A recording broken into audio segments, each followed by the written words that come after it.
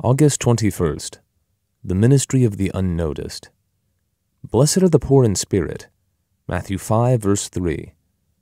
The New Testament notices things that do not seem worthy of notice by our standards. Blessed are the poor in spirit.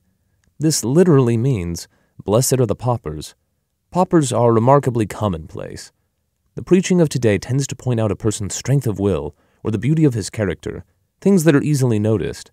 The statement we so often hear, "Make a decision for Jesus Christ," places the emphasis on something our Lord never trusted.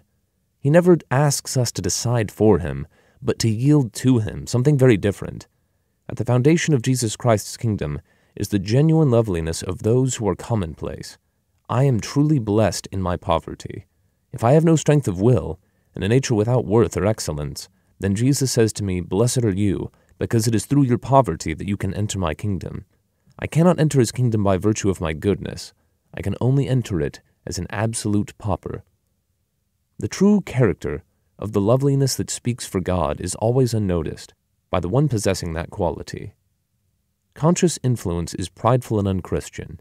If I wonder if I am being of any use to God, I instantly lose the beauty and freshness of the touch of the Lord. He who believes in me, out of his heart will flow rivers of living water. John 7, verse 38. And if I examine the outflow, I lose the touch of the Lord. Who are the people who have influenced us most? Certainly not the ones who thought they did, but those who did not even have the slightest idea that they were influencing us.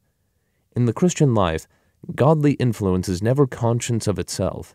If we are conscious of our influence, it ceases to have the genuine loveliness which is characteristic of the touch of Jesus.